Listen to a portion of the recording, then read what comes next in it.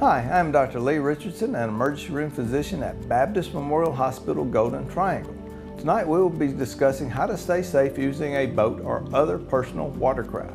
More people die in boating accidents every year than in airplane crashes or train wrecks, but a little common sense can make boating both safe and enjoyable.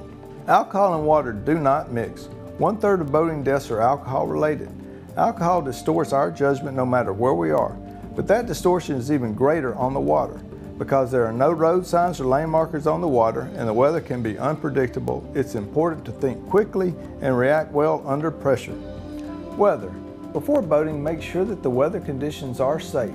Personal flotation devices. It's always a good idea for everyone on the water to wear a Coast Guard approved life jacket regardless of the size or the speed of the boat and whether you're a good swimmer or not.